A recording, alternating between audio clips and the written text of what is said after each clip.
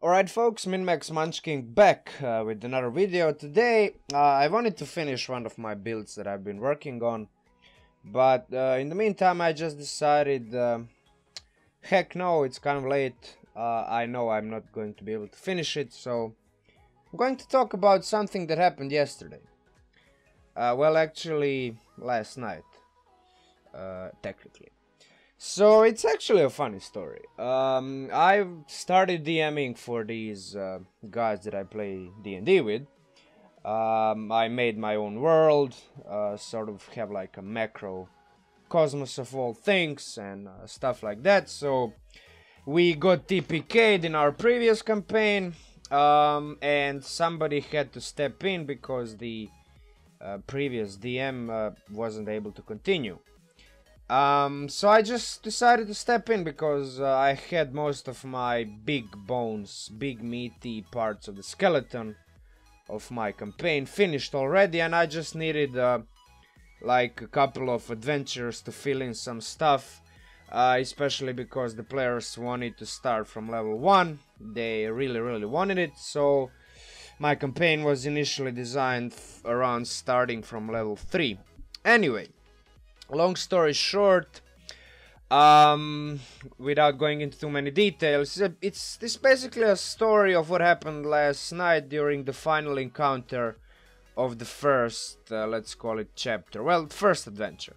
So basically the final fight, the fight against, let's call it a boss, they were a 3rd level, they somehow survived, and in the ensuing minutes, I don't know, maybe half an hour of me talking to the screen, you will find out all the details. So strap up, get ready to grab some popcorns or some stuff, I don't know.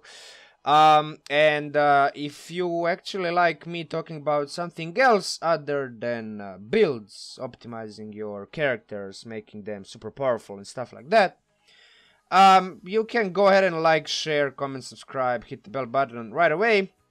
If not, then stick here for like a couple of minutes and see what you think about this whole story, this whole shebang. Alright, so here's the story, and I guess a few important lessons to all the new DMs out there, from an equally or maybe even more newbie, inexperienced DM that is actually myself.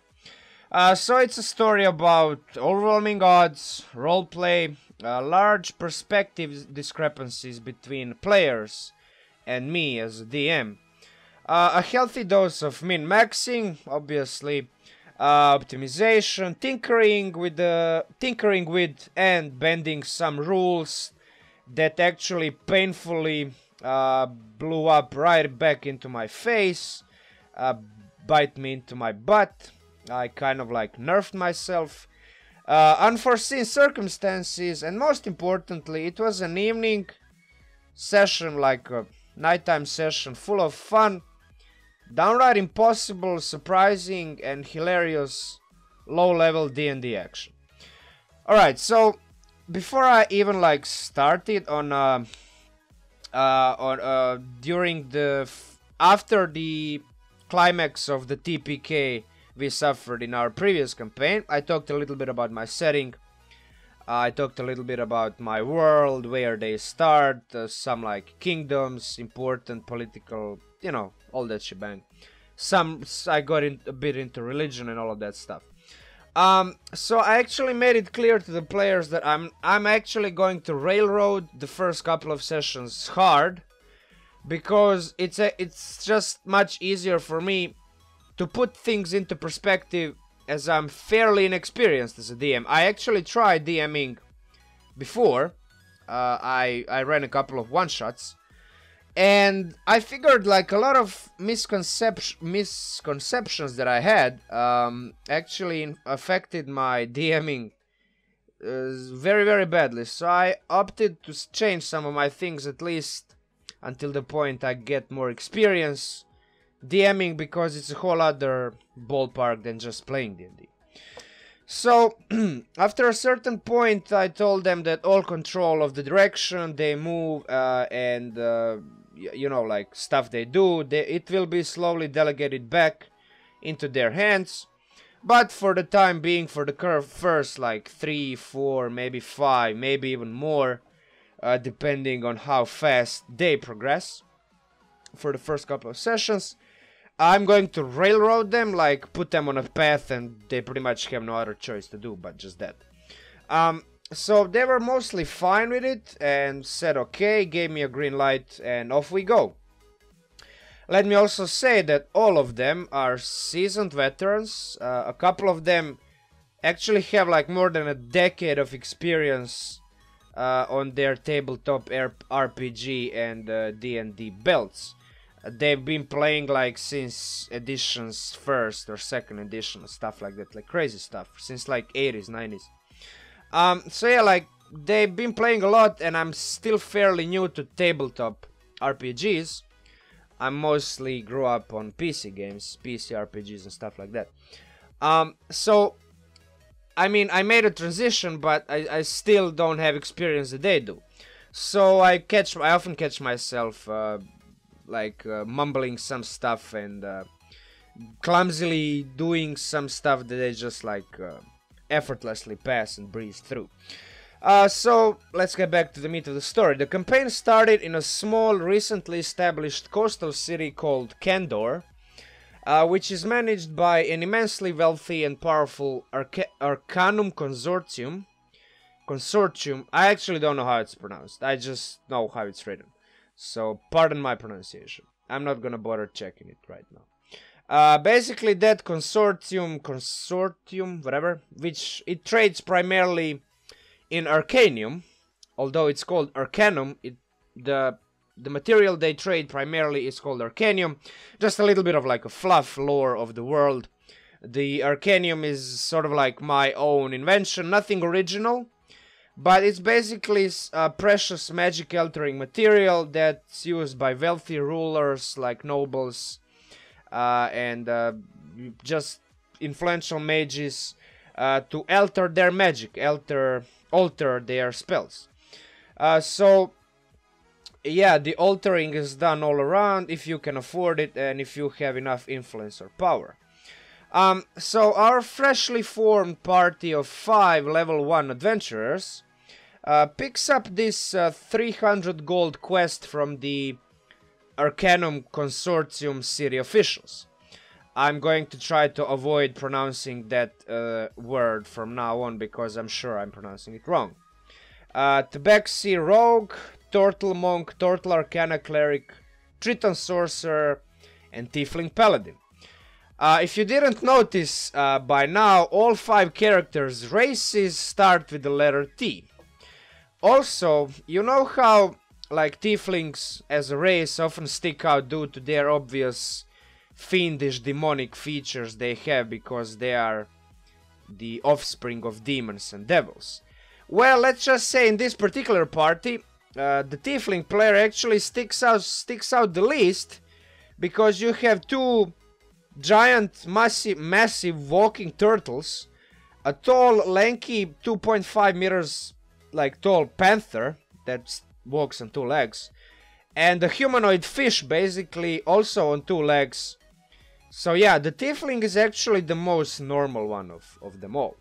So the weird party as it is embarks on a quest to get their first experience points, to loot their first gold pieces, to kill their first kobolds, wolves, whatnot.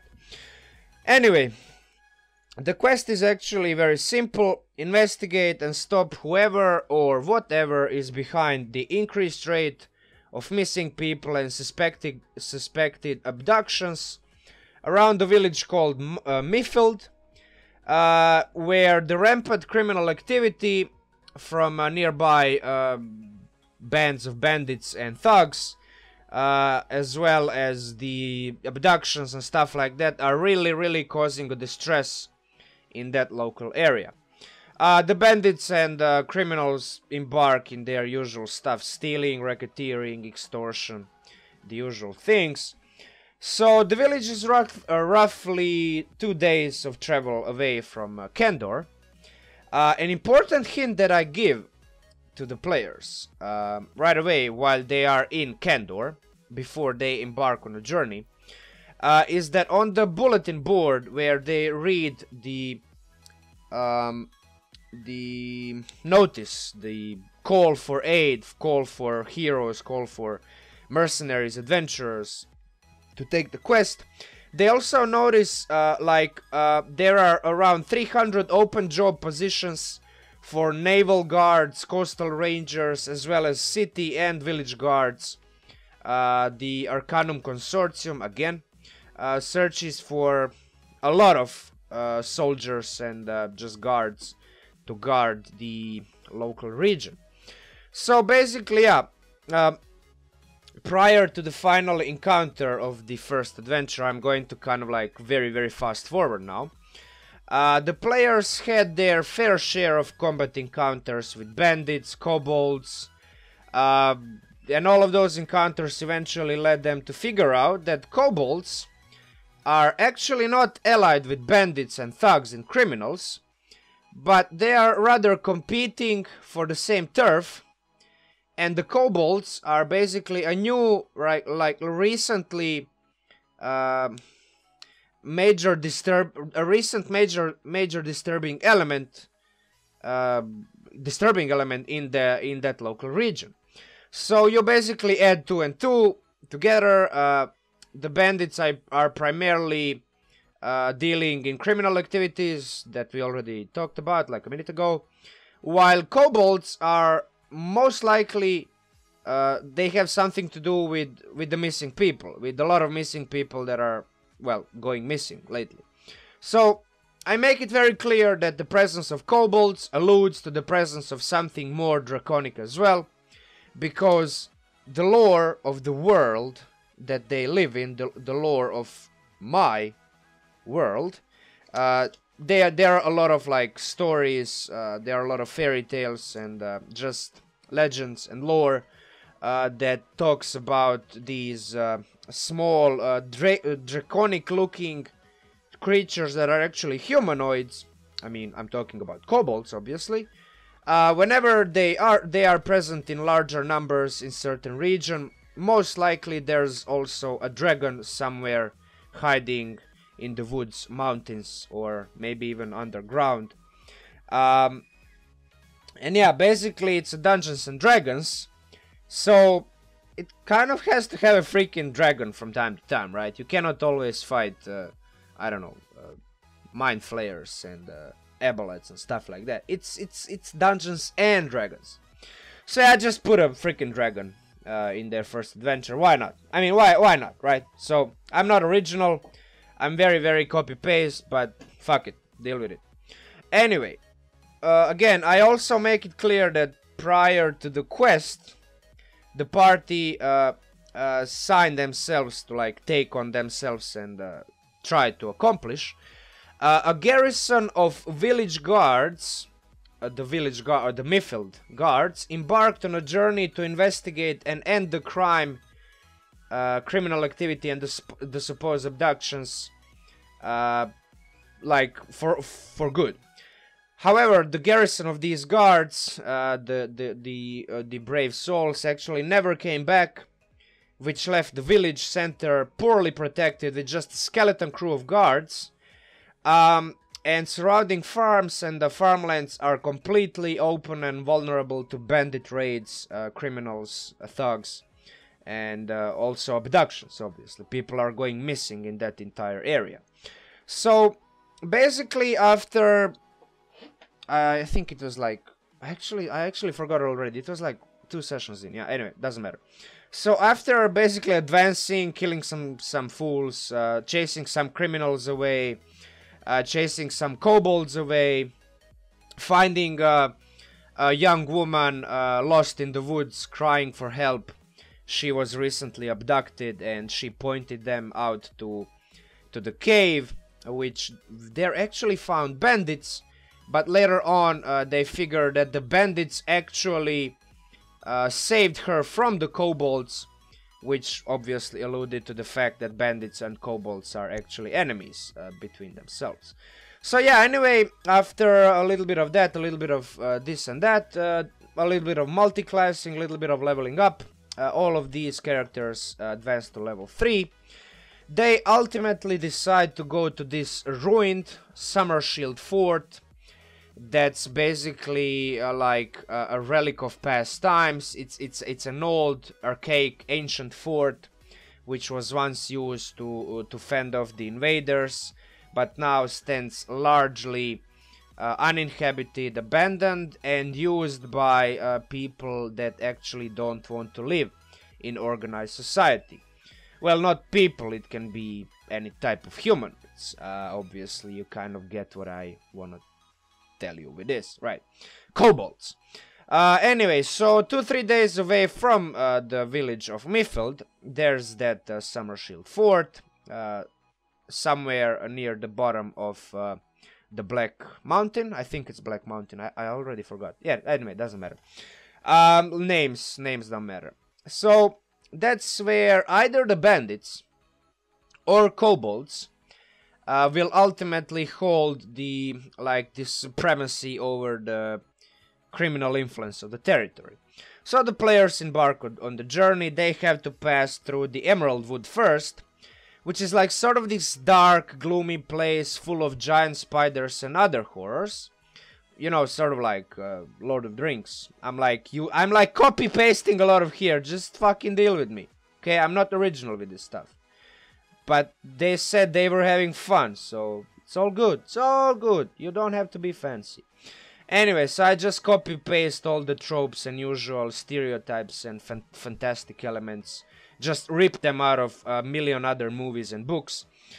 And in the critical moment of the spider lurking in the, thick bush, I roll a natural 1 on a stealth check for a creature that has a +7. To its stealth. In total, that's an 8. 1 + 7, it's an 8. Nobody in a party has passive perception lower than 10, obviously. Because passive perception is one of those... perception in general is one of those skills that most players take. It's kind of like... It's kind of like those staple optimizing things that most players that know what to do actually do. So yeah, everybody notices that spider, giant spider, it's kind of like a bag of hit points, 20-30 hit points, not a lot of AC, not a lot of movement speed, not a lot of damage, just like on its own, not very scary, but in a bunch more of them, they can be very scary. I roll initiative, they roll initiative, all but one of them roll the higher initiative than me. Actually, well, the spider. And obviously, while the spider is just sitting there waiting to be killed, they just proceed, come one by one next to it, murder it mercilessly, before the poor spider could even attempt to run away. So after that quick act of violence, let's just say the word got out on the interwebs, a full pun totally intended, because spiders do have interwebs. Even in fantasy worlds, there's interwebs. Anyway, yeah, I actually wrote that joke right into the ground. I face planted it right with my nose. So that, you know, the word got out on the interwebs. You catch my point.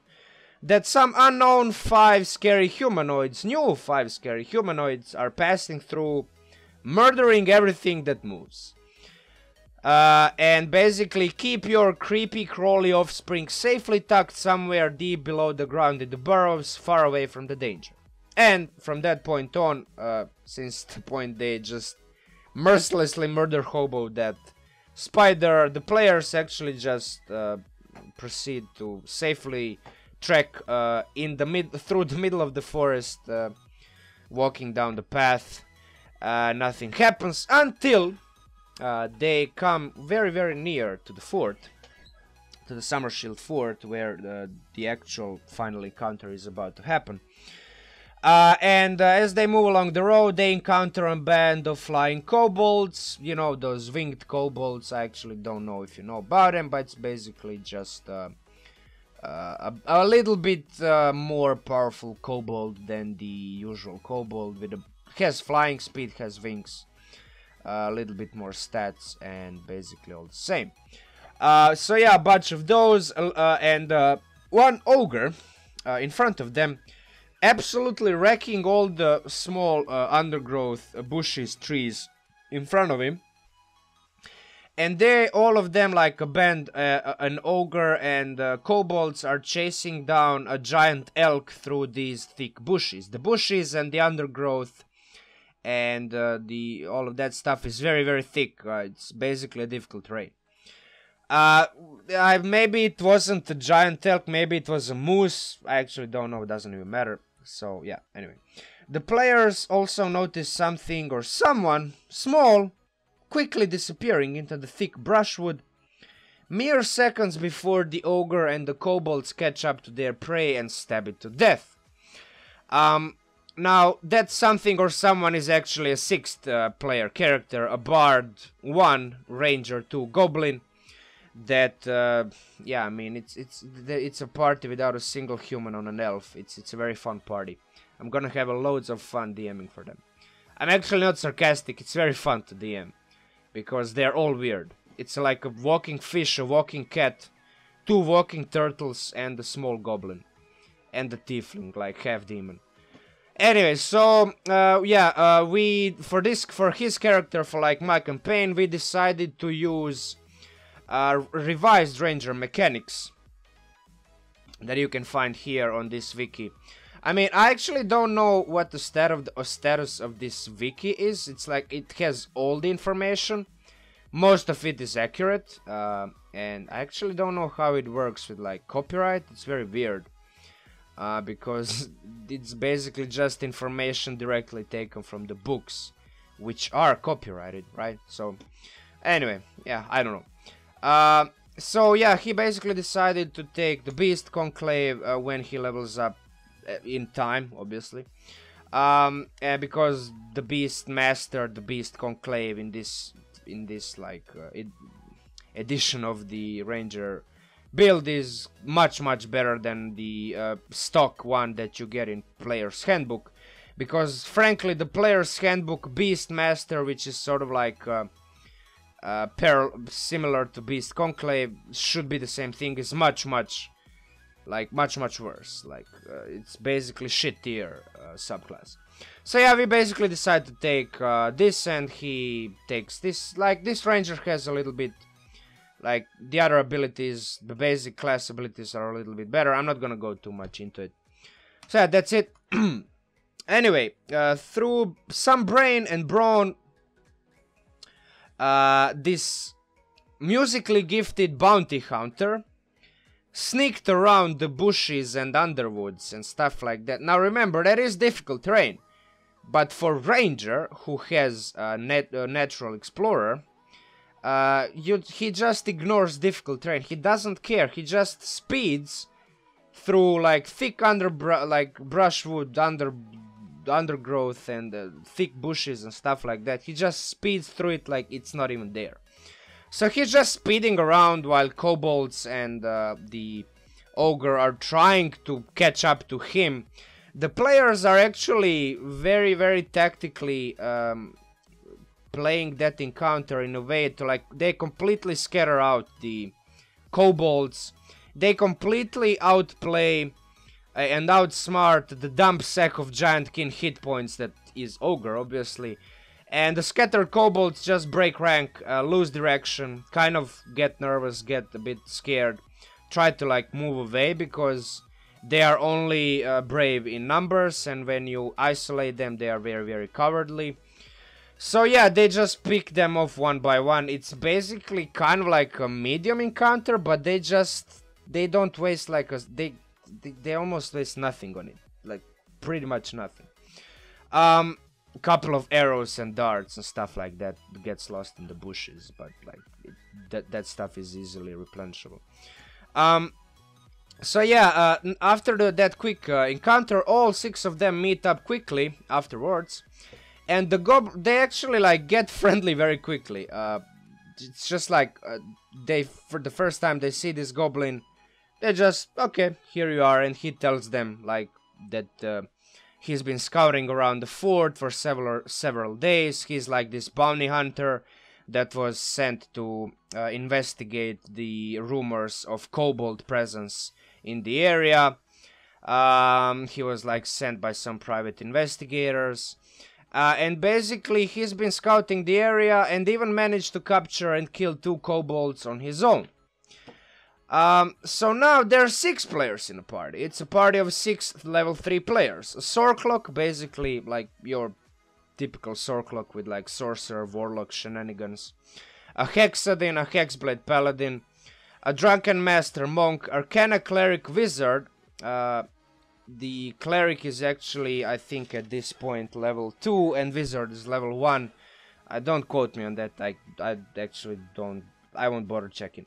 There's assassin rogue, level 3, obviously, and a bard, 1 ranger, 2 multi-class goblin in the party. They all have like cool, flavorful homebrewed magic items, which I gave them at the beginning of the campaign, because I kind of designed the campaign around level 3, so I already like devised a lot of these magic items that I'm gonna give away to the players depending on the class and race choices. So I just decided, well, screw it, who cares, I'm gonna give them these magic items at level 1 anyways. What difference is gonna make? It's like all basically, not like your typical magic items you find in DM's Guide, like I just made this homebrewed stuff and I think it's actually really fun. So more about that later. At this like one point, one of those magic items is really gonna like steal the spotlight. So from this point onward, I borrow heavily from the Dragon Prince adventure you can download for free from the DM's Guild guide, or what's it, DM's Guild website.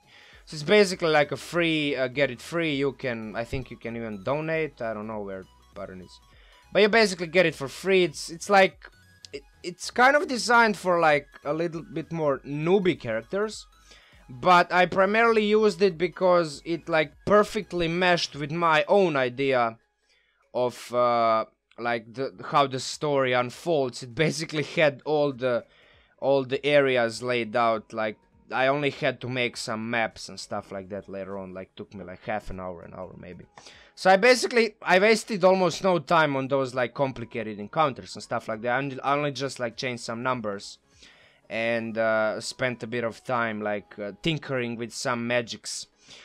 So yeah, from that point onward I borrow heavily, change some stuff. I leave like 60-70% of adventure intact, and those 30-40% is actually like those critical little touches which like just add a little bit more like immersion into the world, like make the world more believable, more real. Yeah, so anyway, the players slowly tactically move towards the broken stone bridge that's leading up to the fort, like at this slight inclination, like slight, it's not very steep, but it still goes up. It's not like horizontal. So yeah, taking full advantage of the kobolds' sunlight sensitivity, they creep up to the kobolds that are like standing guard in front of the fort.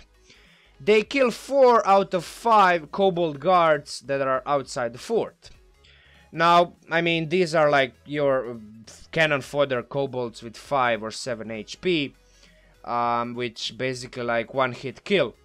But still, there's one priestly looking kobold with a little bit more HP, some spells, and that one manages to flee, that one manages to survive, runs into the fort, warns his allies inside that the intruders are incoming, and basically prepares everybody inside for the fight. So this fort is like not very big, it's not very like, it's not massive, it's like 60 feet wide, 50 feet long. It's like almost not a fort, it's almost like the size of an outpost, but it's kind of like just a little bit bigger than your usual outpost. So it's kind of like very small fort or very large outpost. So yeah, 60 feet wide, 50 feet long, some 50, kind of 50-ish feet high, 2 floors inside. So the players decide to push on, and inside the fort, I think I actually have the map of that fort, sort of like the bird's eye perspective. Yeah, kind of like that's what it is. Very, not very good, but you get the point that like this is where kobolds were. I kind of like changed some of the stuff for my area for the mount. Basically, there's no sea. All of this is sea, but in my world, there's like all of this is mountain. So yeah, I obviously adapted the material to my own setting. So the players decide to push on, get inside the fort. They have their first medium to hard encounter with like a challenge rating 2 lizard folk druid, his pet crocodile, which is like challenge rating 1/2, I think. They lurk beneath the magic, well, not magic, just like 3 feet of water that is like a mini pool in the middle of the ground floor, which is like slightly, it has like a slight dip into it. And a bunch of kobolds obviously on the floor above. Land and air kobolds, like winged and basic ones. So they have like that medium to hard encounter. I expect them to wipe it out. The monk, the turtle monk, actually drops to 0 hit points because at one point he gets ganged up by like all 7 or 8 flying kobolds out there. But yeah, the rest of the party has minimal damage, minimal casualties, and but I do manage to waste some of their resources because I actually planned for that. Up until this point, this is all going by plan. I'm all like, okay, this is going well, I'm doing good, they are like taking my bait, I'm railroading them, just as I said that I would. It's all going well, but just wait. The monk drops to 0 basically, they revive him, bring him up to some hit points, I expect them to take rest. And note to any DM out there, Gust of Wind, a spell called Gust of Wind, can actually be very fun to use, very useful to use in combat, even though it kind of has very limited combat effect. But if you're a little bit creative, a little bit imaginative, I think you can figure out many ways to make this spell worthwhile.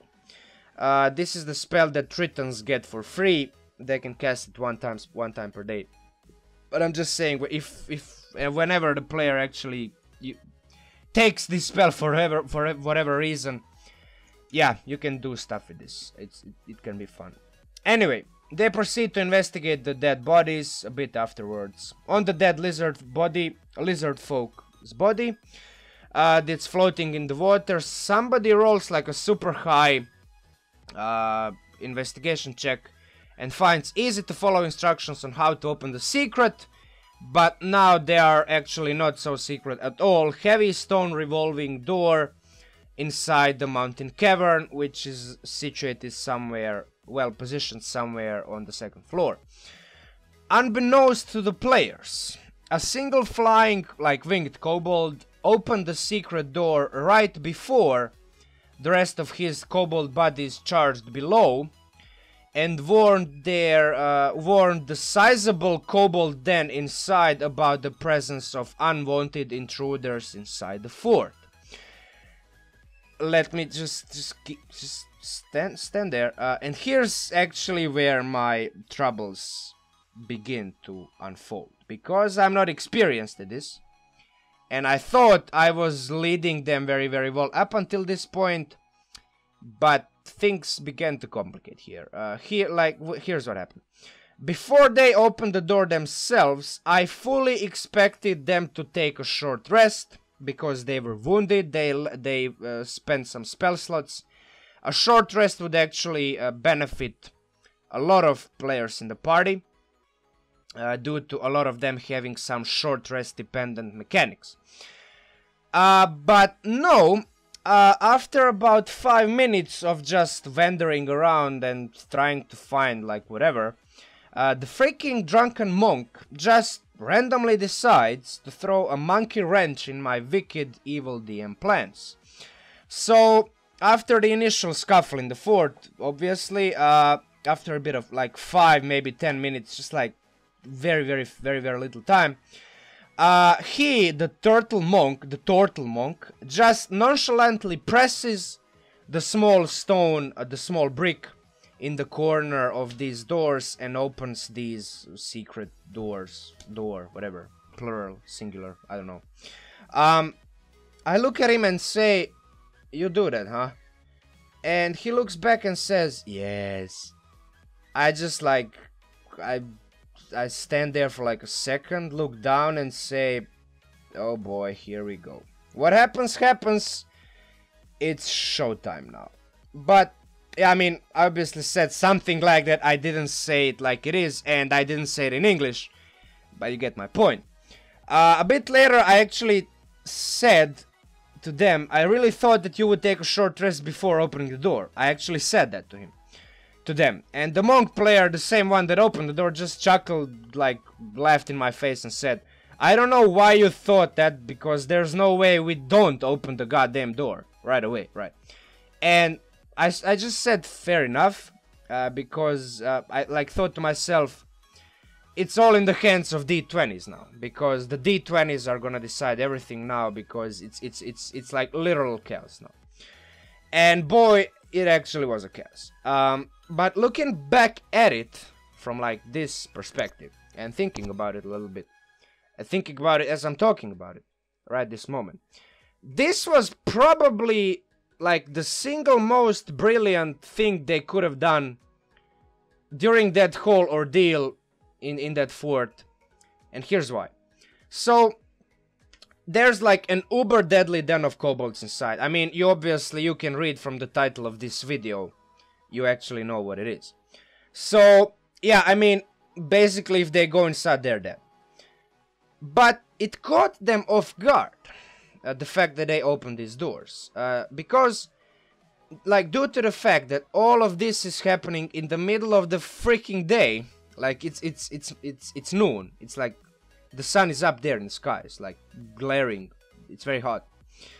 Kobolds are primarily nocturnal creatures. They even have like this sunlight sensitivity trait, which basically just says that they suck under the sunlight. Yeah, I mean, they're nocturnals. Most of their kobolds, like most of the deadly den of kobolds, is actually sleeping at the point they barge into the fort. So yeah, I mean, the rest of them that are not sleeping, obviously they are outside, maybe chasing prey, or some like are cooking stuff and maybe eating, maybe taking guard, whatever. But most of them are sleeping because they're nocturnal. So they engage in these like villager abduction practices. It's actually hard to pronounce that. Mostly during the nighttime. It actually like it even like mostly happens during the nighttime. It's what the players like got told. So the kobolds, as the kobolds are, they lack any military prowess required to wake up, pull ranks, and get fully battle ready for the incoming fight in like 5 minutes. They need like half an hour. They're like very disorganized, like little cackling, nervous, anxious creatures that are very scared and cowardly. And they need somebody to like slap them and tell them stand there and shut the fuck up. So yeah, they need at least half an hour in the best case scenario to pull everybody inside, get battle ready, prepare the terrain. That half an hour is the half an hour they don't have. That half an hour is the half an hour I didn't count on them not having. I literally didn't think of it. I just thought, okay, players gonna have like a hard encounter, they're gonna short rest, and we move on. So at this point I'm thinking, well, okay, they are sleeping. I mean, obviously they cannot wake up in like, they can wake up in 5 minutes, but they cannot get ready. The players open the doors. There's still like some like those cannon fodder freaking what they're called, kobolds inside. A little bit like there are these guys as well, these dragon shields as well, which have like a lot of HP. They're actually a little bit scary. I didn't use them fully. I removed their dragon resistance because it would be just too much. Like the players would have like no chance then. But still, they are forced to be reckoned with, and they really wrecked them. So yeah, they're standing guard, they're standing duty at the end of the entrance tunnel, and at this point I'm gonna open my map and I'm gonna talk about it. So yeah, this is what we see. Like, they open the door. These are like revolving doors. They rotate around like one axis in the middle of the entrance. And basically, as you open these doors, let me see, this like whole area becomes like, basically these are the doors, right, when they are open. And this is like a very, very, very large ogre here, watching guard awake. When the players open, he just turns around and goes, and basically these are the kobolds here that are standing guard, and we are not gonna even like bother with this stuff over there for now, because like all of these are actually here. And even these ones here, well, these ones are like preparing food, so they're not, so like, but most of these are like sleeping around here.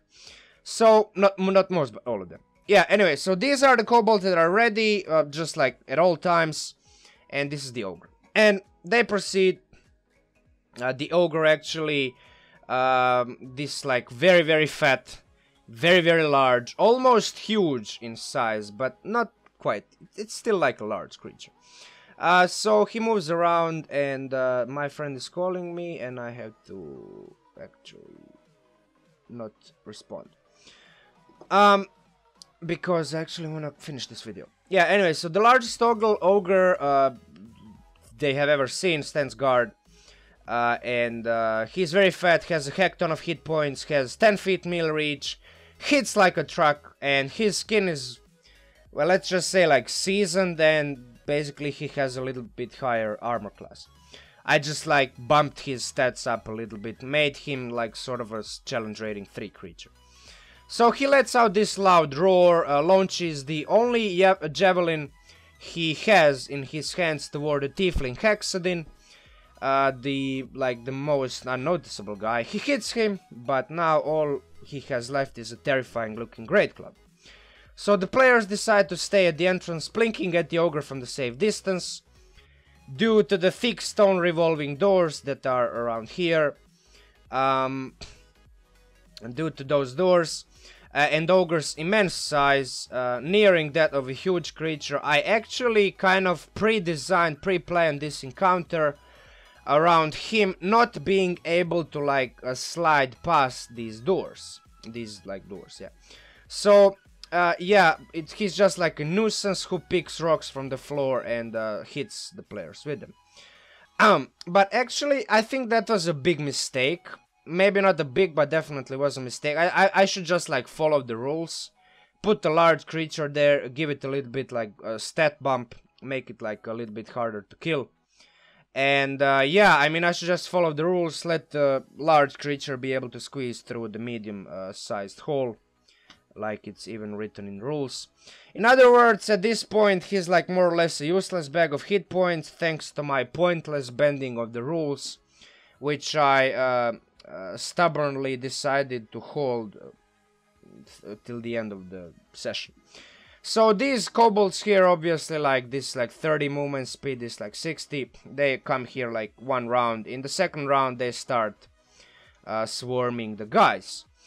This encounter right here, like these 3 kobold dragon shields with 44 hit points, 15 armor, class like 1d6 plus 2 damage, I think. Let me see. Yeah, 1d8 plus, it's like 1d6, yeah, like, it's a lot of damage. They actually, like, they decide to fling their spears, because they are a little bit, they're like freshmen. Yeah, these spears end up in one of the players, I think it was the Tabaxi, and he just ran away, and those were the only spears they had. They still had two melee attacks, they still had multi-attack, but they attacked with their fists. Now, granted, I mean, I could have maybe maybe kind of helped the players. I didn't plan for this to do. At that point of time, it just like made sense to like launch those spears. But looking back at it, I should have just kept the spears, waste one more round of the movement, and reach the players in round 3. But yeah, anyway, they do that, and the encounter on its own is actually deadly. If you put the numbers in there and stuff, deadly encounter is like at 2.4, like 2400 experience points, and this was somewhere around 3000. So yeah, terrain is helping them, but encounter on paper is very, very hard. So yeah, the three dragon shields and 7 sling flingers arrive, and they are very effective at what they do for a while. Abuse their pack tactics feature to the fullest, the racial trait. I seemingly cannot roll below 18 on initiative rolls. Like, all of my monsters at this point are 18. They all rolled 18, 19 or 20 on their initiatives. So like, during those first turns, they just like kind of like got a little bit of advantage. Not too much, but still, like, they were first to play. A deadly encounter, party still washes the floor with the kobold blood. I mean, through some clever positioning and using the door as a bottleneck. I obviously intended these doors to be like this, to just enable the players to have like a little bit more even ground against this force right here. So even though like they kill these kobolds and stuff, like they just like slaughter them here, the 2 kobold inventors come around the corner, stay there, like they like come around here, like those are these dudes right here. They were like sleeping here, now they are awake. They just ignore all this here, it doesn't exist for a while. They just like come here like 2-3 rounds, and they like look at this here like cold giant, the ogre, like tell him to follow them, and they move back and regroup, because yeah, I mean, those inventors are kind of clever, I think. Let me see, I actually think they have like, yeah, they have, it's like 8 intellect, 7 wisdom. Not very clever, but clever enough to figure out that they need to move away and not attack like willy-nilly. So yeah, I make sure to describe that the metallic, wooden and glass noises from all of this shit they're carrying on their backs is like making noises, and they are not only hearing like the ogres and kobolds steps, but they are hearing like a bunch of other metallic, wooden, glass noises, like clay noises coming from the direction from where the winged those kobold inventors came to. So yeah, I mean, that happens.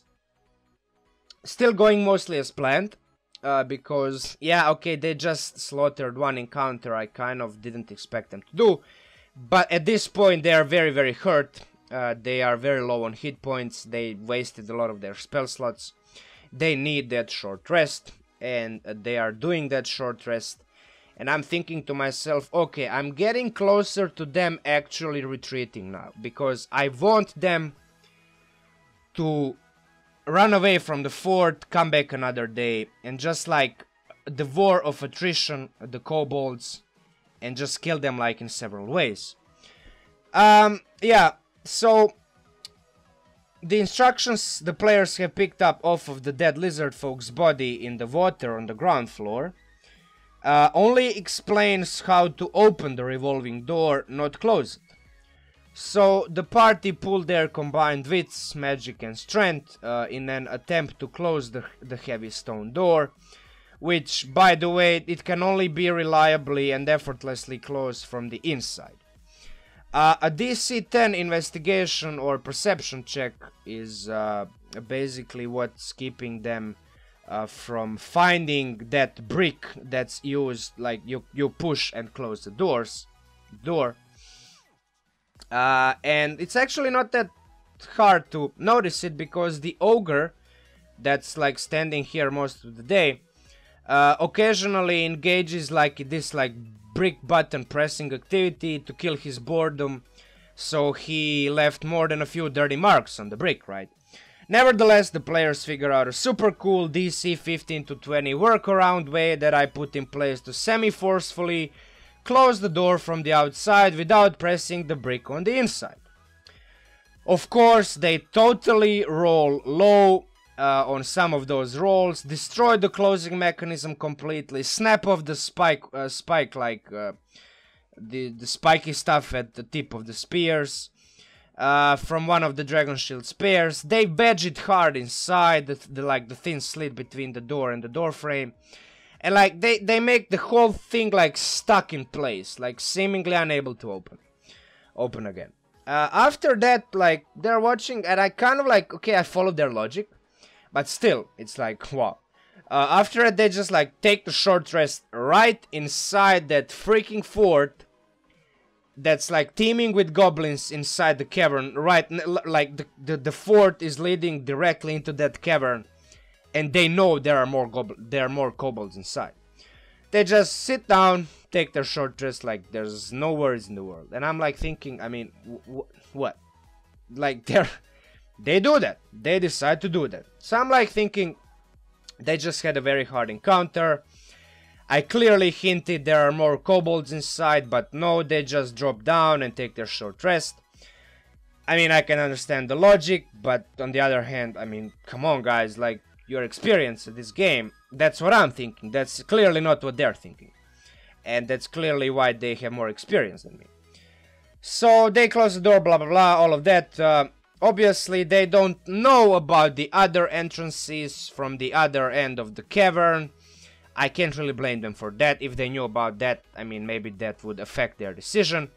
Nevertheless, I feel like at this point I have to start improvising a lot. I have to like abandon the script that I wrote on the paper, literally and figuratively, and because it clearly all got out of control and they're all about to die, and I don't actually want them to die. I actually want them to survive, figure out, like, finish the quest, do it in a way that I kind of envision to happen. And yeah, I mean, I just don't want to, I don't want to freaking kill them.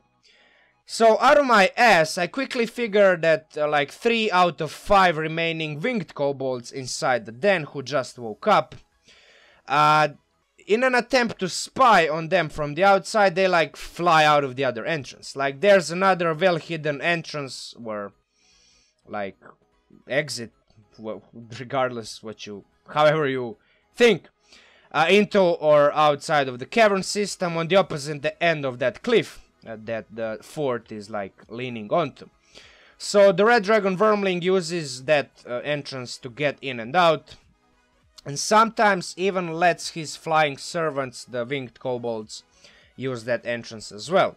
The ground-bound kobolds, like the inventors and those other kobolds, can't really use this exit. They can only use these doors that the players are short resting at this moment right in front of, because it's too steep and deadly drop down like more than 100 feet and they would all die.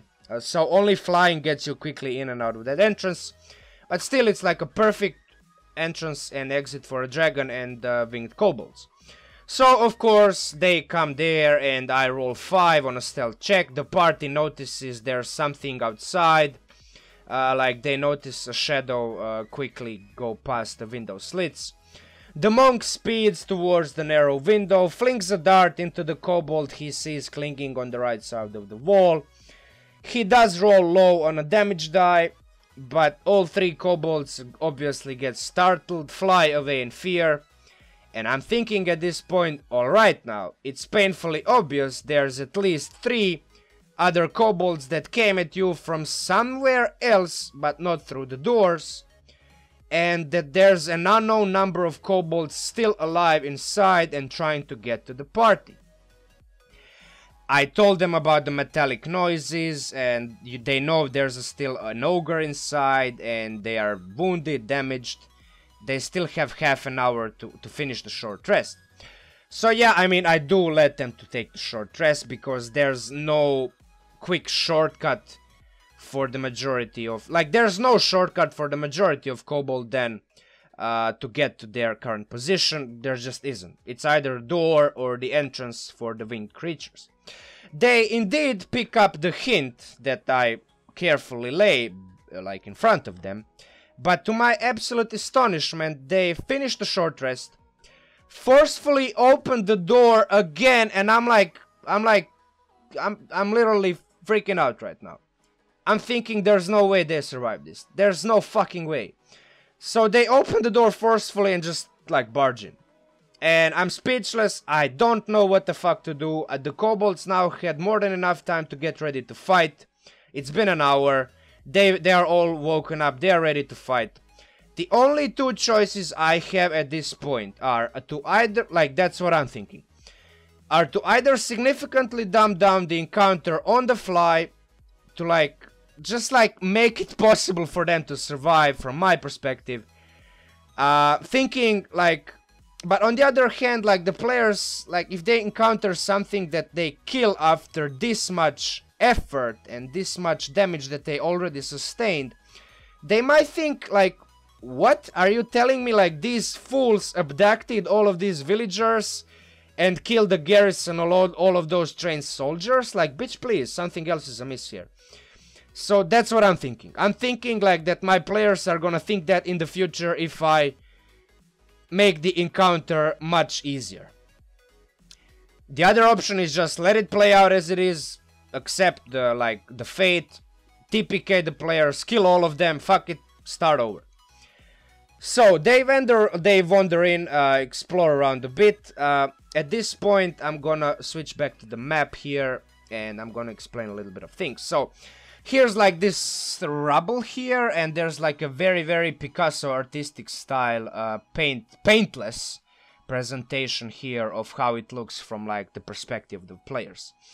So there's these obviously none of these kobolds here are alive anymore. There's only this stuff right here. More on that later. So these are like 3 barricades, wooden barricades that are like kind of like 5 by 5 in dimensions. They take one of these like medium-sized rectangles, or yeah, something like that. It doesn't matter. So yeah, there's like barricades there. They provide half cover, and there's like a whole blocked wall of rubble, collapsed huge blocks of stone, boulders, and just like a collapsed support beam that the kobolds instructed the ogre, who is now actually not here, but let me just quickly move him away from here and put him where he is. He's like there, licking his wounds. He figured out after like half an hour, after he finished his work here, that he should actually like lick his wounds. Take in translation, short rest. Unfortunately, he won't have enough time to short rest, so that's also a factor that played, because he at this point he had like 20-30 HP out of like 90 hit points. So yeah, like all of those things slowly combined and ultimately led to something that I actually didn't fucking expect. It can even happen. So yeah, so that happens, obviously. Moving back to the paintless thing. So this is alright, for some reason this like magic. Yeah, okay. Magic. Okay, so this is like what happened. This right here is like natural rubble stone boulders that naturally fell down when the ogre smacked those support beams and just like collapsed that part of the passage. Unfortunately, the passage is around 20 feet tall, and the rubble, the debris, the gravel, the boulders are not high enough to cover the entire entrance. Like half of the entrance is completely open, and the players can freely move across this. So there's this material that I already talked about called arcanium, and it enhances, it alters magic, it alters spells, obviously. So one of these kobolds is actually a sorcerer who I changed a little, like I changed his spells. Because he's a sorcerer, he can like unlearn one of the spell and learn additional 2nd level spell whenever he levels up, and he is obviously a 3rd level spellcaster. So I picked out his expeditious retreat, which also affected the encounter by the end because he couldn't expeditiously retreat. And yeah, I gave him levitate, and levitate basically enabled the this sorcerer kobold to... He spent all of the arcanium, like 100 arcanium, to pick like dozens, hundreds of like big stones, boulders, and just like rocks and gravel, and magically placed it on top of the natural rubble and boulders below. So basically this like 10 feet of height is normal rubble, and 10 feet on top is like magic levitating a wall of doom. Basically he is concentrating. Levitation is a concentration spell. He is levitating that thing for like the next 24 hours, because that's what happens when you like infuse the levitate with arcanium. And yeah, I mean that thing is just floating right there, and there's a strong possibility that the players are just gonna die once they approach that wall, and the sorcerer figures out the players are on the other side of the wall and levitates and just drops the rocks on them. There's a very real possibility of that happening. I actually planned for that to be possible. Regardless of like there has to be a risk. But I actually did mention that there are like slits here, like tiny holes. The size of those tiny holes is enough that small creatures like kobolds and a goblin, and remember there's a goblin in a party, can pass through. Is like they can squeeze through it. Obviously like 15 and 20 feet on top, it's too high to even like climb there, but yeah, that's about it. So like from the bird's eye perspective, this takes about 5 to 10 feet of area around here, not fully but closely. Some like this part right here is a bit thinner, and these parts here like are a bit like, they are a bit more scattered, a bit more like spread around. So yeah, that's about it. Also this part right here is like ogre's den, which is like full of hundreds of beast humanoid bones, rotting flesh. They even notice like a few pairs of humanoid skeletons of like clearly like not adults, like clearly kids. So yeah, I mean this goblin eats this ogre eats little children. So that's basically what ogres do, right? They're just evil creatures. So yeah, I mean it's full of stench, vomit inducing, full of shit, full of like feces, stuff like that. But like they notice a small hole right here. They notice one of these kobolds who sneak through this like small passage, small tunnel. They use this tunnel to bring ogre the food, by the way. This is like a huge cauldron of cooking food. Yeah, he's like standing there because he heard some noises and he was like trying to stay there. He rolled very poorly on stealth. The first guy to get in is a tiefling. He noticed the kobold there, killed him. Actually didn't tell the party what he did, but yeah, I mean they kind of noticed later on. The goblin quickly just like ran through this passage right here, saw the one other kobold here, saw the ogre here. Unfortunately the goblin rolled bad on stealth and they noticed him back, so he just quickly ran back and joined the party back again. Yeah, so after hearing about like a good chunk of his minions dying at the entrance tunnel previously, the dragon, which like this is his kind of like lair, like a passage to his lair, which has dragon horde. Obviously dragons have dragon's horde. He like ordered the kobolds and the ogre to build this wall. The whole thing is basically an intricate house of cards, but only made of boulders, heavy stones, and gravel instead of like an actual cards. It's obviously mundane at the top, at the bottom, and magical at the top. It wasn't impenetrable. by any means. Mage Hand could wobble the top part of the wall, for example. Players could pick up some clues. Levitate, which is a second level spell, there was a possibility some of the party members would learn that spell, for example. Yeah, Levitate would, for example, wobble this, probably even destabilize this whole thing, like make it just crumble down. There were ways to, like, just knock this thing out without too much danger. On the other hand, it actually wasn't really obvious that the top half of the wall was magically glued together either. Because there were about a dozen or so tiny holes below, a bit of like tiny holes above, but the whole area is like dark. There isn't too much light going through at this like part of the den, because it's too far from the entrance and it's too far from this entrance. So like there's no way for any sunlight, daylight to come through other than the fire. For example, there was a fire here, but it's complete darkness, and if they can turn on their torches and cast a light cantrip, but they take a risk with that.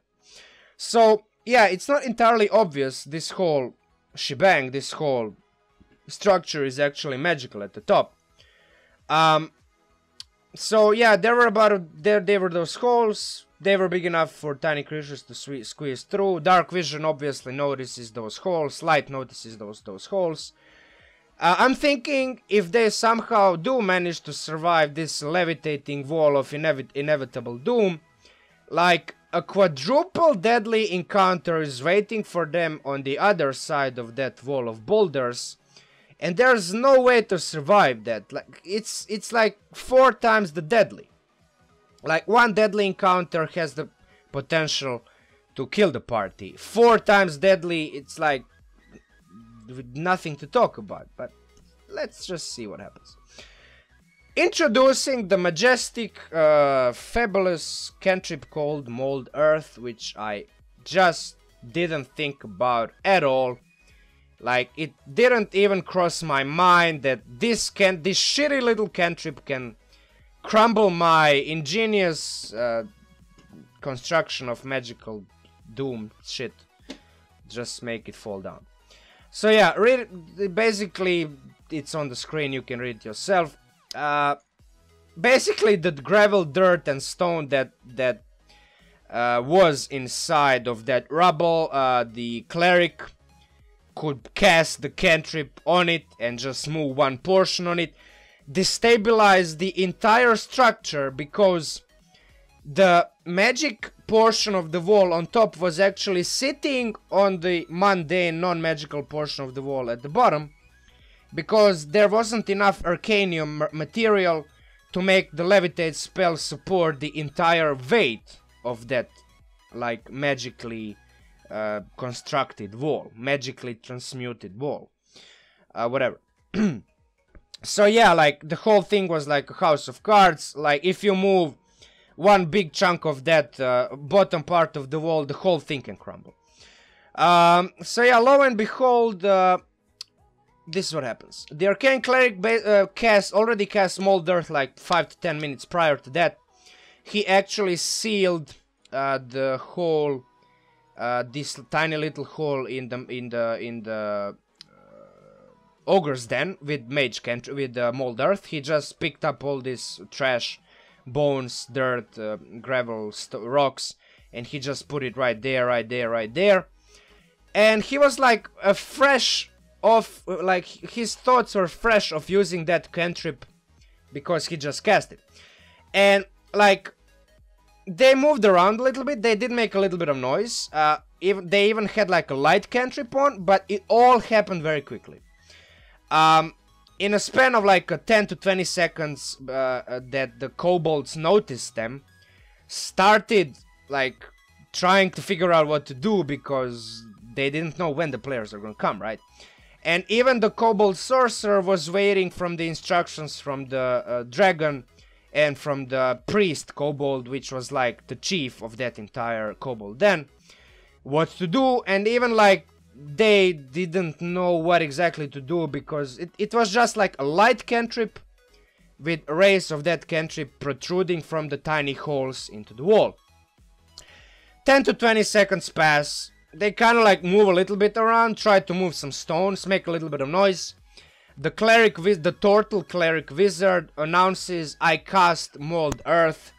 And from this point onward, the entire shit goes down, like down the drain. I have to improvise everything because I didn't prepare for this. And I stop for a second without too much thinking about what to do. I decide right there and then to roll a d6 die to see which side of the wall the part of the top wall is going to collapse. On 1 to 3, half of the upper wall would drop towards the kobold side. On 4 to 6, it would drop to player's side. Basically, drop onto their heads. Whatever happens, happens. I just said whatever happens, happens. I roll 2. Okay, okay, that's fine. Not sure what to think of it though yet, because half of the upper wall leans a bit towards the kobold side, momentarily collapses, dust and rubble scatters around across 10 by 10 feet area. Just like this whole thing crumbles. It makes like all of this thing right here is like now a difficult terrain. Even like this thing right here is like difficult terrain, I think. But with the mold earth cantrip, he actually makes a slight opening here. And because, yeah, I mean, he just moved the entire structure. And this heavily affects the battle flow. So, what was I, so what was my train of thought? Okay, I know. Not sure, like, what to think about it. Have the, like, all thing crumbles. Later, I figure out that I actually completely forgot to roll, like, just a basic DC 10 Constitution saving throw for the kobold sorcerer to maintain his concentration on the other part of this wall, which was still standing. The part of that magic wall was still standing. I forgot to roll that. I mean, I should have rolled that because it only makes sense to do it. I forgot, but let's just pretend that I did roll it, and I rolled an 8 because a kobold sorcerer has a +2. He only needed a 10. 8 plus 2 is 10. Anyway, move on. So during the first 2 rounds, the players are actually doing surprisingly well, considering this is the state of the battlefield. I cannot move these pieces around because I just can't, so you just have to like, you'll just have to envision all of this stuff. But basically, there's an ogre, there's one kobold. This kobold never participated in a battle, he was like a coward. He thought the rest of his buddies are gonna kill the danger for him. So yeah, they all converge on this point. And during those two first rounds, they are doing surprisingly well.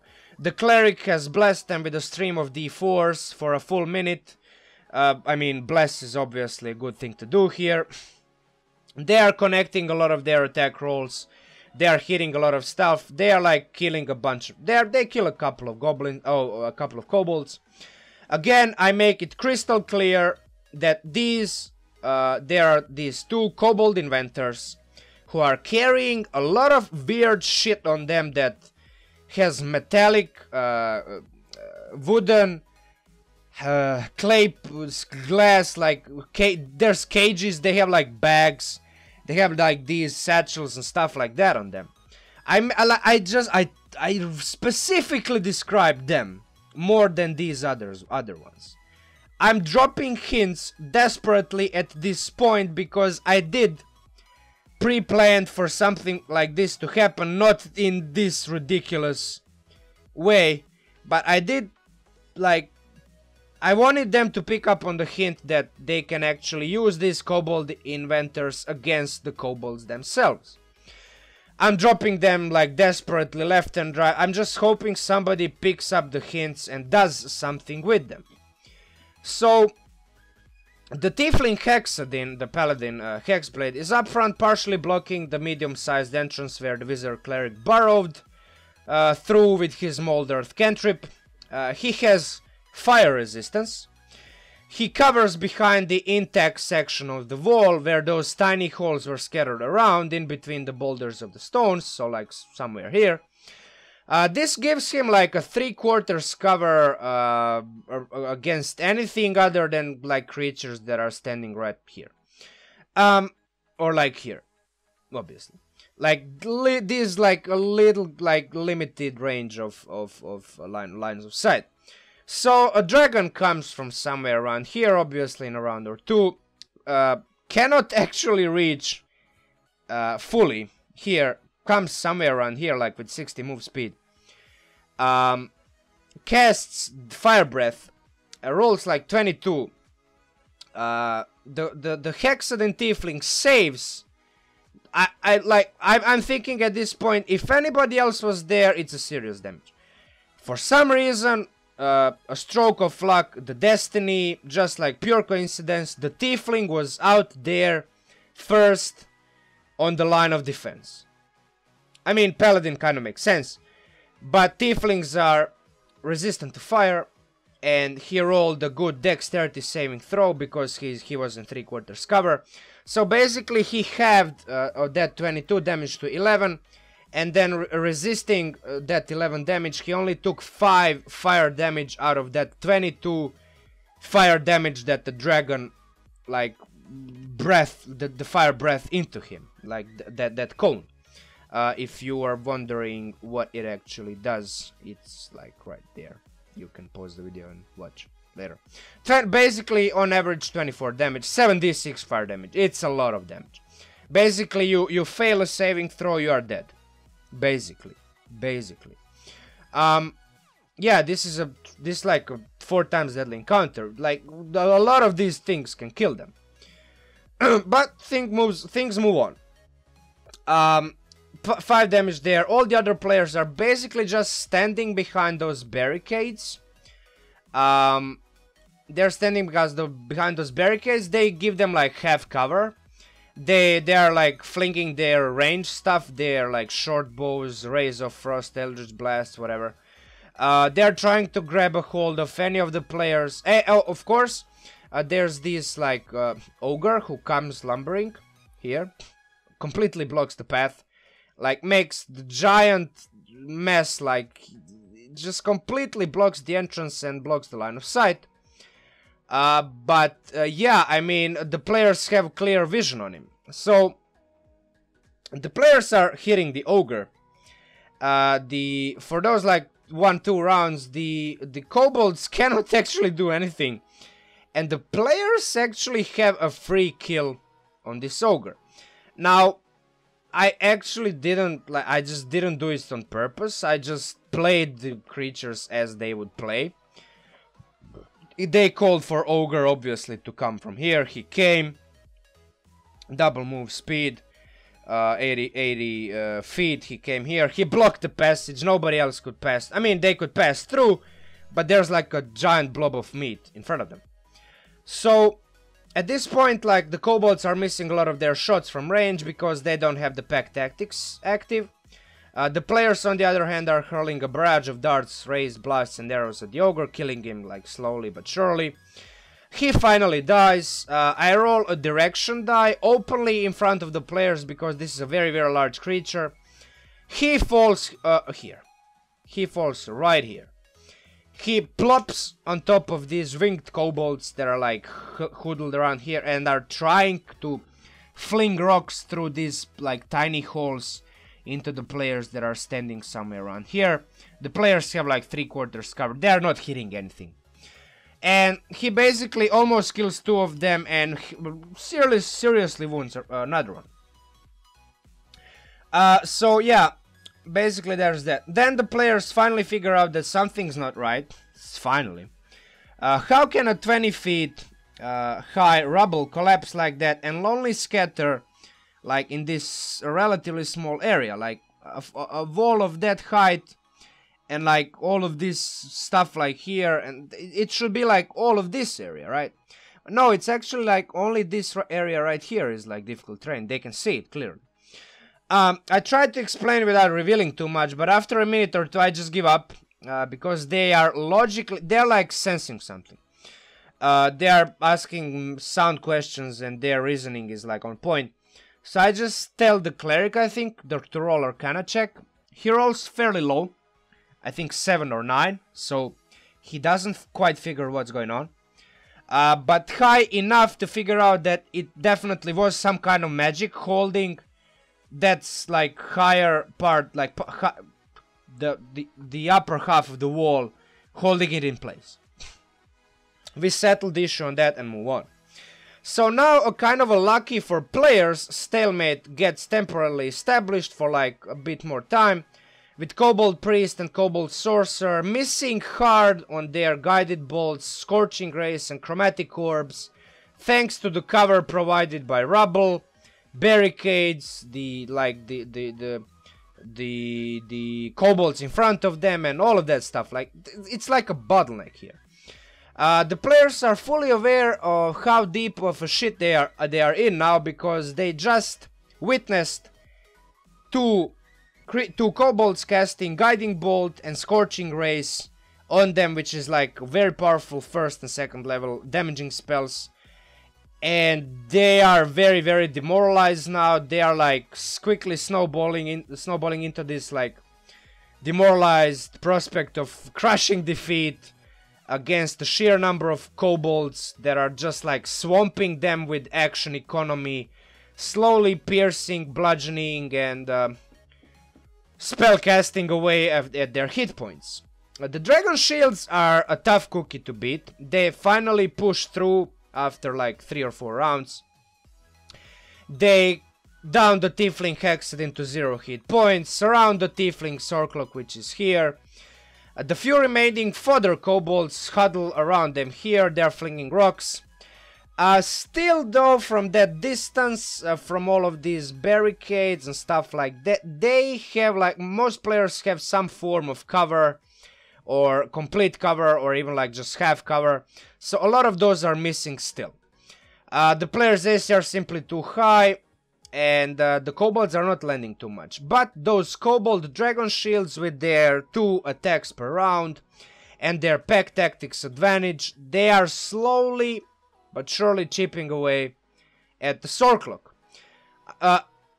For some reason, I do miss a lot though with them, because like out of 6 or 8 or even 10 attacks I had with them, it was like 6 or 8. I only hit like 3 or 4. Not 4, definitely not 4. 2 or 3 attacks only. I missed a bunch, even with advantage. Like he had like 14 AC, and I just missed. I rolled everything, like most of my rolls, even on advantage, were below 10. So the red dragon Wormling fails to recharge his fire breath at the first round after he cast, but with a full HP and a bunch of his minions rushing in through the mold earth opening, he confidently flies inside himself, so he is now here, 5 feet away from the ground, and starts biting at the players' heads. Then the Goblin Bard Ranger finally asks me, what did you say was that weird stuff that the kobold over there is carrying? Pointing at the Kobold Inventor, I said finally, and I think to myself, and instantly award him with like 50 bonus experience points, and proceed to describe the flasks, the bags, and all of that shit the kobolds carry on them. He decides to try and shoot one of those clay pots. I allow him. I increase the AC. He rolls about 20 on both of those consecutive attack rolls in like 2 rounds. Which is enough to hit what he is trying to hit, and basically like a bunch of rot grubs and centipedes, which is like swarm of those nasty little critters, burst away and start swarming the nearby dragon shield. And now, through some ridiculous attack rolls and high damage rolls, that dragon shield, like, he got like decimated. Like, his hit points plummeted down below 20 hit points, from like 44. Just from those, like, those rot grubs. It was crazy, crazy luck for the players, because this seriously helped the players a lot. It's looking hopeless at this point still, because despite rolling horribly on my end, missing a lot of those pack tactics advantage attack rolls, just the sheer amount of attack rolls, incoming Triton sway, and slowly chipping away at other players, eventually downs the Triton, Tiefling is up again. Tiefling Hexblade, like Hexblade. Paladin Hexadin. But he's like at minimum HP with just enough hit points to live just one more round. And then die again and just make a new character.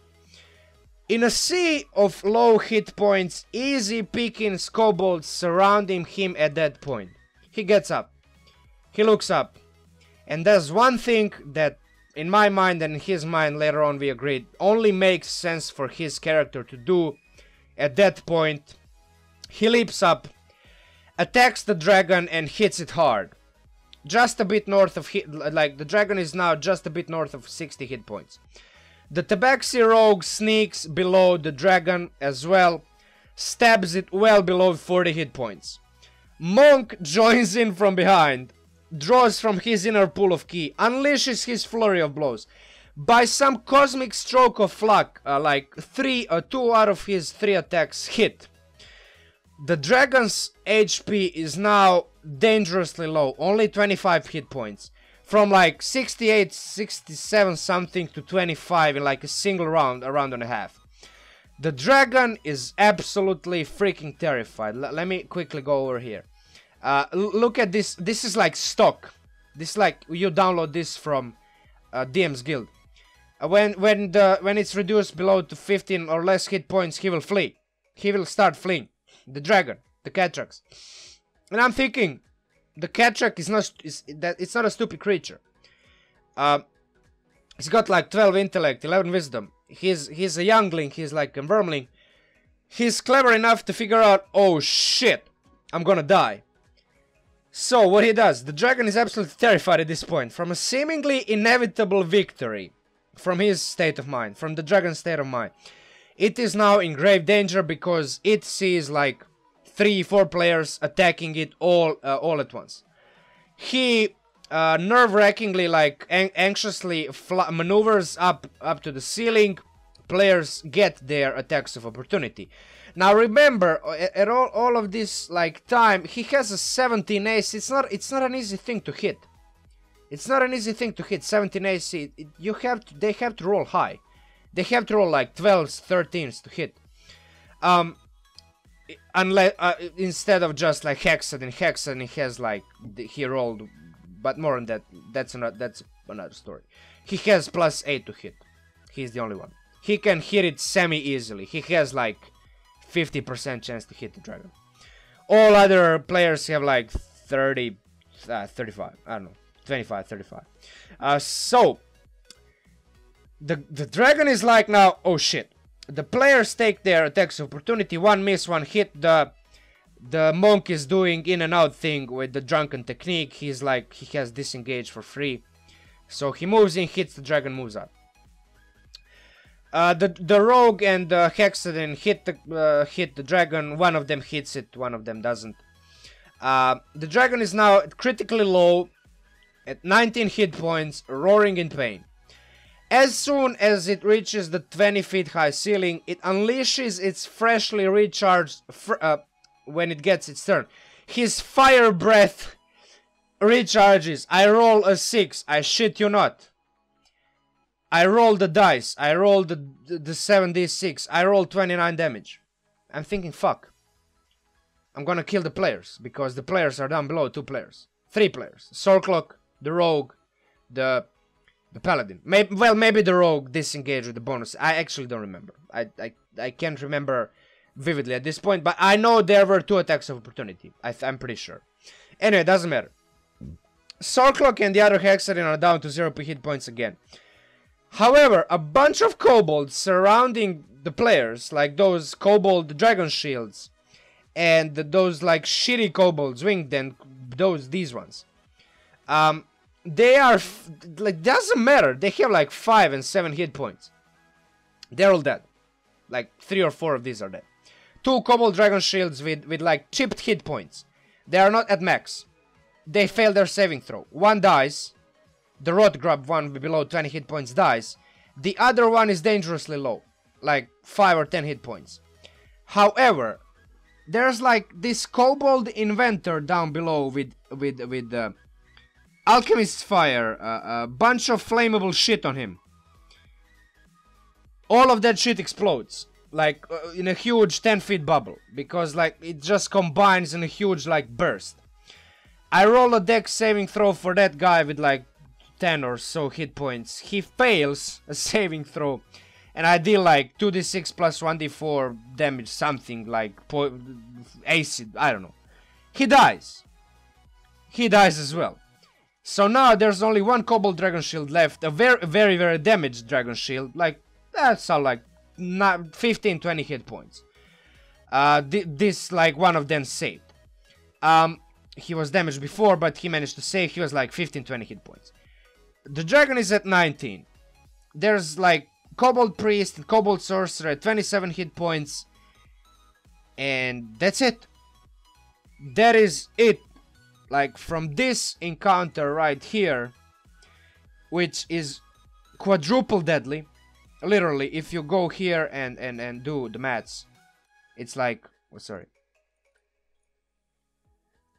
There you go. 3.96. It's like 4, basically. It turns into 1, 0, 0, 1, 0, 1, that, and nope, nothing. This is now still dangerous on paper, but this one has like 15-19 hit points. This one has 19. These ones, like kobolds, are like they're weaklings, they're cowards, and when they saw the dragon wormling killing like 5 or 6 of their brethren, their kobold brethren, right in front of them, they're like, oh shit themselves. They are now they are freaking out, even though they have like a bunch of spell slots left. They have a bunch of other things left. They are scared, and the players know that, because in previous encounters, before the final encounters, the kobolds actually one party of kobolds ran away. So they start fleeing. And from that point on, it's just snowball. Like the single surviving dragon shield is 2 hits away from dying, basically, maybe 3. He dies. It dies. The dragon is fleeing across the ceiling, but the kobold priest and the kobold sorcerer as well, like, disengage and book it, because they see their draconic overlord obliterating all of their remaining brethren and flying away in agony and pain. They start panicking hard, attempt fleeing in the fight themselves, because they're freaking out. They just saw like a giant cone of fire killing everything. Like 5-6 kobolds just dead in front of them. Cue up the monk's Step of the Wind and Tabaxi's rogue 120 feet movement burst in a single turn. Nothing can really escape these two at these levels, probably even like later on at higher levels, because this shit right here, he can just jump. He can jump like 10 feet in the air. And like 30 feet in like long jump, and 10-15 feet in the air, something like that. Tabaxi can actually move like 120 feet. So these in a single round, and then on rounds after that 60 feet movement speed, because move, bonus action from rogue, cunning action. So it's like 60 feet plus attack. So the priest and the sorcerer are definitely not gonna run away.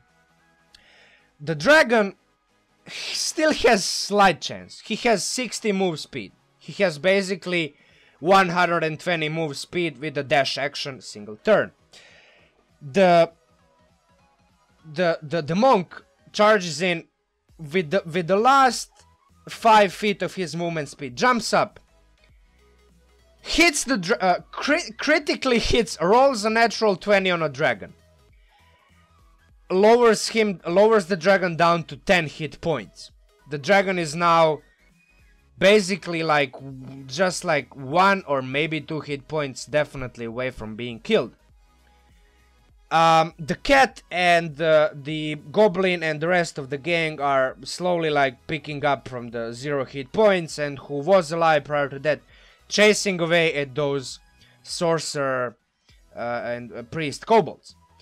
And long story short, the dragon dies next turn around. Those two kobolds die like in the 7th round or so, because like they just hit him. And I'm thinking, I'm just watching and I don't know what to say. And I'm thinking like there was an open-end scenario where like the dragon fled, but obviously none of that happened. I sort of like envisioned for the dragon to just flee, to like run away, but the dragon obviously had no chance. And like everything that moved in that cavernous system was just dead by the time the players finished like exploring around. So like at the end we were having this talk. This like quadruple deadly encounter, somehow through like sheer luck, they had luck. They rolled very well. I rolled very poorly on average on those attack rolls and stuff like that. With a little bit of luck, a little bit of like clever play, tactical positioning as well. Like they really milked those barriers, those like difficult terrains, those half covers. They really milked those. And just at the last point, doing something that I actually didn't expect them to do. Like they legit, like surrounded by a bunch of like easily killable kobolds, like 3 or 4 of them, just like 7 hit points, 5 hit points. I don't even know. They can kill them like in one shot. They just like decide, fuck it, we are going for the dragon. And obviously the dragon doesn't want to die.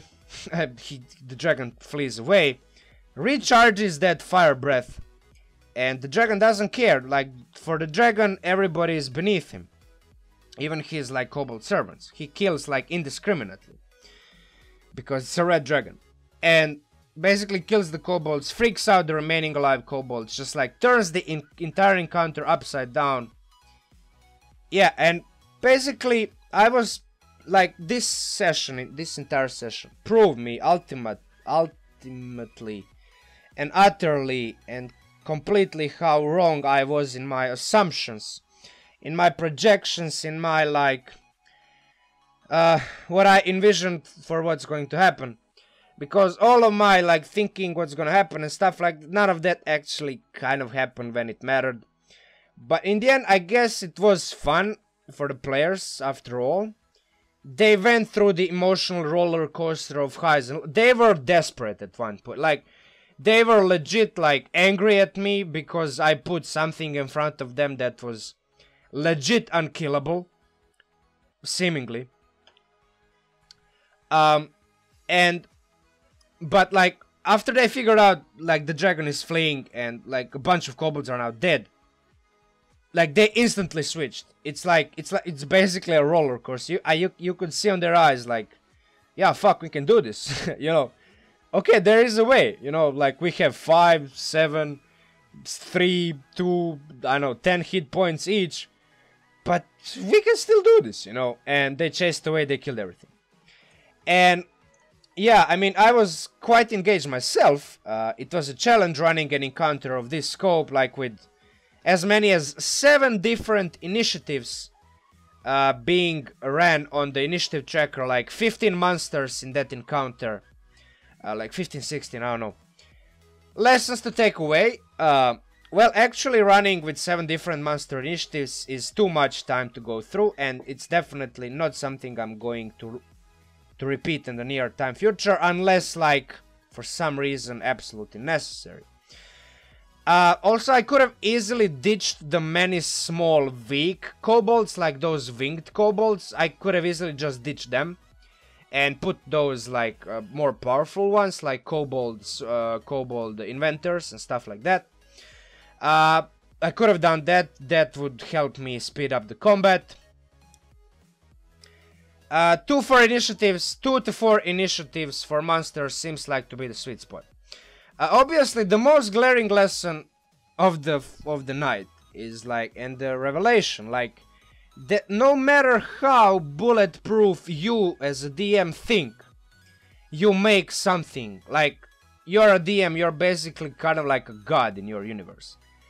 But like you're a human. You cannot think of like a million ways that your players can just subvert and completely ruin your designs and completely like blaze through your, I don't know, like complex structures or machinations, just like one cantrip. It was one freaking cantrip. And it was all it took, like stupid shitty little cantrip for my like structure to just fall down and everything like falls down. And it's just like, obviously it's something that it's a beast on its own. And last but not least, never underestimate the power of RNG both ways. In this case, the players were very, very lucky. I told them during the fight and after the fight, like, luck was a major element in like the final outcome of the battle. Because if I roll just one of those, for example, spells, like Ray of Frost, 3 ranged rolls, I fail. All 3 of them. That's the only second level spell slot I had with that Kobold Sorcerer. Said the other second level spell slot was used for concentration. Like the guided bolts and chromatic orbs, like they missed. The firebolts missed, all of them missed. Granted, they had like 3/4 cover and half covers, but still, man, like just like if any of those on advantage just landed the critical hit, it would have been all over for them. Just one of those rolls, and there were like 15, 20, 30 of those rolls. Like it's crazy how much luck they had. I don't think something like that is gonna happen anytime soon. So you as a DM have to be wary that shit can happen, because I was personally like, I witnessed the shit going on right in front of my eyes. So yeah, I mean, I basically on my side, I kind of wasted all of my 18, 19 and 20 rolls on the D20 on initiatives, and then after all of my monsters were on like 20 plus initiative, they started rolling sub 10 rolls on D20s and basically unable to hit anything. And also never take your players for granted, because sooner or later they will definitely do something you do not expect them to do. I mean, prior to this encounter I knew that was a possibility, but I really thought like, god damn, like if they figure out that there's like so many kobolds in front of them, they are surely gonna run away. But they didn't. They stood there and they actually managed to defeat the encounter, which I at some point, like third or fourth round, I think it was the lowest of the lowest. Like everybody was dying basically, like 3 hit points. The one was in 0. Cleric has like 2 spell slots left. Stuff like that. Like I really thought, okay, it's gonna be a TPK, or at the very least 2 or 3 of them are gonna legitimately die, make a new characters, and then we are gonna move on, and I'm gonna learn a lesson from that. But that didn't happen. All of those Kobold Dragon Shields failed on their... Well, only one, I think, hit on those advantage attack rolls, like roll 17. All the others were like 8, 6, 3, 5, 4, 1, 7... Like, everything was below 10 almost. And yeah, shit can happen. Shit can happen. I guess that's it for this video. This is a long video. Obviously it goes to the rant playlist.